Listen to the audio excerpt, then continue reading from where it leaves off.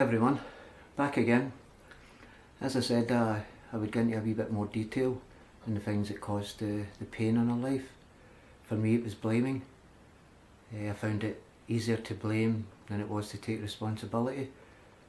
I found it much easier. Everybody I befriended was thinking and behaving the same as me, because like attracts like. What I like other people like, and we're attracted to it. I wouldn't befriend people who spoke polite, looked better than me, had a better job than me, had more money than me, had a bigger house than me. I was jealous of them. I was frightened of them. And I learnt to blame them, the same as I learnt to blame my parents because of the expectations I had of how a mother and a father should behave. My picture that I'd created in my mind of how a mother and father should be, the same as other people should be. And if everybody would just behave the same as me, then I would always have peace. But life's not like that, as we know. Especially growing up in an environment where there's dysfunction, total dysfunction, and that's what you've learned your whole life. And you come onto a different path, a spiritual path, where it's about freedom, about responsibility, and it's about change. I myself, knowing that being offered drugs and alcohol for maybe 10, 12 years, I still didn't have a quality of life because I was continuously blaming other people. Blaming my upbringing, parents, school, teachers, churches, social workers, police, anybody that I could blame rather than take responsibility for my own feelings and emotions. And it's feelings and emotions that destroyed me. I didn't know how to deal with them, didn't know how to recognise them. I just kept reacting the exact same way through blame. If you wouldn't have said that to me, then I wouldn't have done that to you. If you wouldn't have done that to me, then I wouldn't have done that to you. And it's all about blame. And through blame, we end up feeling anger and resentment and bitterness towards other people. I noticed it when I was driving, and I can still react. I'm not sitting here saying I'm an angel, I can still react. But I take my power back within seconds rather than days. I choose not to hurt today. I choose not to blame anybody today. Every feeling and emotion that arises through me is my responsibility. It's me, it's feeling it, and it's me, it's having these horrible emotions because I've chose to blame rather than take responsibility for my own feelings and put myself in a situation, especially dangerous situations when I was younger. The terrible fear of saying no to other people. Because of my fear of how they would react if I said no. What would they think of me? So I became a chronic people pleaser, always pleasing other people because I had a fear of them. Not in a fear as in because I was a very angry man and I couldn't get my own way like a child. I'd never grown up, I was still throwing tantrums. Nobody ever told me I didn't have to do that. I was being childish and immature, because again people are frightened to say that to us. And it's in the way you say it. I can still feel that twinge when people speak to me in a tone and manner that is completely different from the way I would speak to them. The difference is that I have understanding today. I try and understand where that other person is in their life, which frees me. It saves me making assumptions and guessing where they are and judgments. And that's basically what my whole life was about, was making judgments and projecting my standards onto other people and blaming them because they weren't doing things the way I would do them or thinking like me. Even in driving, when you're driving and getting angry and a person's going too slow in front of you, you're getting really angry, or you maybe do a courteous gesture and let them out in front of you, and they don't wave or acknowledge that you've been kind to them. And the anger that I used to feel, and sometimes chasing people in cars, because my expectation was they should wave to me, they should say thank you, because that's what I would do. And today, having no expectations whatsoever in my life has given me so much freedom in my life. And I try to teach other people that. It was my expectations, self-seeking behaviours and acceptance, lack of acceptance, that destroyed me. And I've noticed that with working with people for 19 years, I stick to the three simple things. It causes regret, and you notice that the expectations that we put on ourselves and other people, the blame, the seeking approval, self-seeking behaviours, always looking for that pat in the back, because we don't love ourselves, we don't know how to love ourselves, and we won't accept when we've made mistakes. We're either blaming other people for our hurt and pain and the mistakes that we've made, and how else can we ever learn from these mistakes if we're continually blaming other people, especially family and friends and And it becomes in a world, you become trapped in this world, and it becomes really normal that it's easier to blame. To sit back and take responsibility and say, I'm sorry, that was my fault. I shouldn't have done that. Like working in prisons and getting working with offenders and ex-offenders. And it's most of them are in prison and they don't even know why they're in prison. It's because they couldn't say no. It's because we're always going through our whole life worrying what other people are going to think about us. And most people are in prison and they haven't got a clue why they're in there. They're blaming their friends, they're blaming the police, they're blaming the system. And that's what I've done. I'm not sitting here saying I'm any better than anybody else. These videos are to try and help people to take a look at themselves and find a quality of life that lies within yourself, within the spirit. Because the power that lies within us is phenomenal. So what is blame? We learned it. We learned to blame in the home and in the environment with the friends that we befriended. When we could still blame when we lost our job, when we commit a relationship, we're blaming them. And I've seen the fear that caused in my life, and I took it out on other people, and it was hurtful and destructive to other people's spirit. And I hate blaming today. I don't blame at all.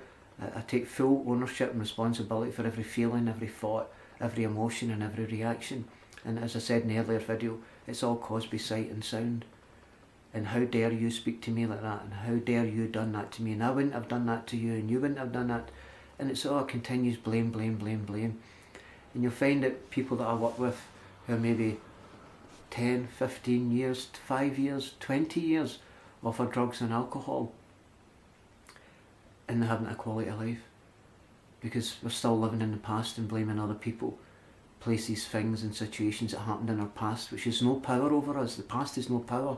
Only when we dwell in the past we give our power away, and we start to get into dwelling, and each day, and this can last for years and years and years, you're still holding on to resentment and blaming that other person for where you are in your life today. And relationships, coming out of relationships, the anger, the resentment, because you're still blaming that person for how you feel in this present moment, and that could have happened years and years ago. And it's so destructive to the soul, and we take it out on other people, and we have no quality of life. And I have lost so many friends, and many people that I know have been a long term clean and sober and good quality of life, and have ended up taking their own lives because of the pain, because nobody's ever said to them, you don't have to do that. You don't really have to do that. You learn to do that. And then we'll try and find a different way of taking responsibility and stop blaming. Yes, a lot of us have been abused, but we don't have to be victims in the present. What happened in the past, it doesn't need to harm us in the present. It's the same way we have no power over the future. And most people who have been abused still are victims today because nobody has ever taught them that what happened then doesn't have to have an effect on you now, in this present moment, in the now, which has to be practiced. As I mentioned, like picking up a musical instrument, if you want to play it and you want to get good at it, you have to practice it. And it's the same with change, and it's the same with stopping blaming and taking responsibility. If you're putting yourself into dangerous situations, then there's going to be consequences. And we have to be aware of the consequences. Sometimes greed, ignorance, materialism can be the main values that we put first before our own spirituality and our own spiritual values and ethics. And some people tend to get confused with spirituality and religion, which is completely different. I believe I'm a spiritual person. There's nothing wrong with religion, and it's helped a lot of people. For me, I chose spirituality because I found such a freedom. The God that I was raised with as a child that I also blamed. It was his fault, my expectations that I had of the God, and my understanding. He should be doing this for me and he should be doing that for me. And other people are saying, God will give you this, and just hand over to God, and God will do this and God will do that. That's not my experience at all. I am spirit, and I was given a life, and it's my choice, and the choices that I make, it's going to give me the freedom and the good feelings and emotions that I chased and searched for. But I chased and searched for them out with myself, and I couldn't find the peace and happiness because I kept blaming. I kept going into my past and looking at people that I believed had hurt me. Nobody had hurt me. It was my standards and my expectations that hurt me. And when I finally came to that realisation that I cannot blame anybody anymore, nobody, for how I feel in this present moment, the here and now, For that is the most important thing in my life, is this moment, this now. And when I go into that past again, I forgive everybody. I forgave my dad, who I love dearly. He's not with me anymore in flesh, but he's here in spirit. And other people that I believed had wronged me. And being able to come through that process, yes, I had to be through the anger, the resentment, the bitterness, the hurt, the pain, before I came to the acceptance and the forgiveness. And it's different stages. I don't expect anybody just to forgive and stop blaming right away, because the way you've been thinking and the way you've been reacting, you've been doing it for a long, long time. And it does take time. But each day you will get stronger the more you practice, the more you start really believing in yourself, and the more you desire to want it, to stop blaming and using your past as an excuse for the hurt and pain you're feeling in the moment, in the now. What happened in the past happened. It makes us stronger people for the future. And it lifts your spirit, and it lifts people round about you. You become a great example to other people, because we've stopped blaming. It's nobody's fault anymore for how we feel. And even when you go back to hearing a name, somebody that you believed hurt you, as soon as you hear that name, or maybe a song or something, it'll take you right back. You'll go back into that feeling, that horrible feeling, and blaming that person for how you feel in the present. Something that happened a year, 6 months, a month, 10 years ago. And it's difficult to forgive, believe me. It took me a long time to forgive people I believed had wronged me. For them being true to their self, and the resentment I picked up towards people because they said no to me, and blaming them again for how I felt, because they were being true to themselves and said, no, I can't give you that, Gerry, I can't do that for you just now, I'll maybe do that, can you help me with this? No. And I would get so angry and upset. So I do understand how difficult it is, but please believe me, responsibility is the most important thing in your recovery. If you're recovering from any illness or fears, you'll see that taking responsibility for that instead of blaming will set you free. Please believe me in that. And it's just being able to recognise when you have that feeling, the spirit will show you, because your body is a chain reaction. What you see and what you hear and what you tell yourself, you will react to.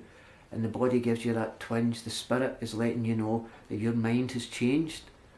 Your thought pattern has changed. You went into the past or into the future. You're blaming, you're projecting. And your body's showing you, the spirit is showing you, that's how you have these feelings in the body. What else causes that? It's your thoughts. Nobody's round about you when you're hurting. Ask yourself the next time when you're hurting, and look round about you and you'll see there's nobody there. You're choosing to hurt because nobody says to you, stop blaming and start changing.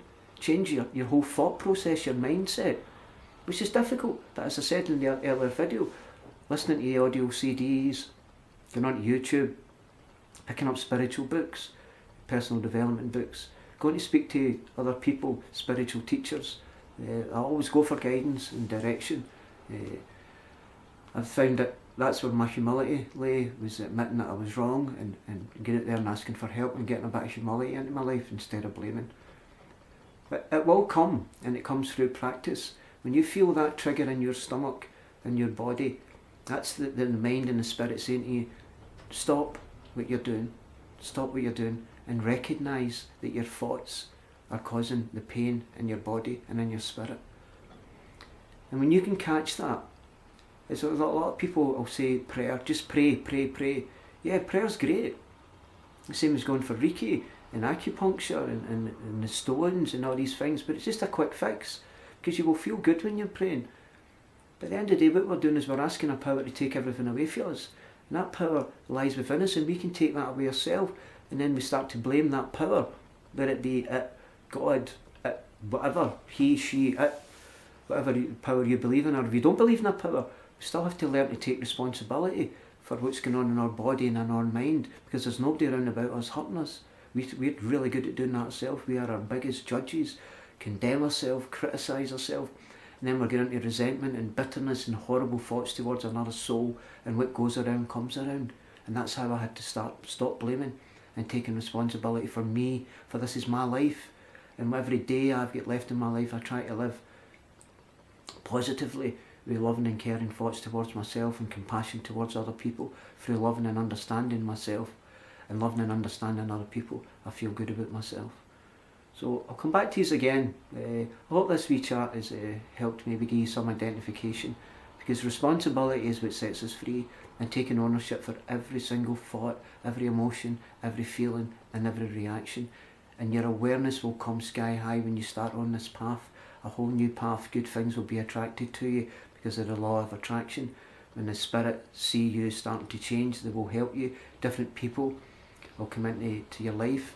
Situations will change, your circumstances will change, because we've stopped blaming what's going on in our life and the circumstances for our for our feelings just now.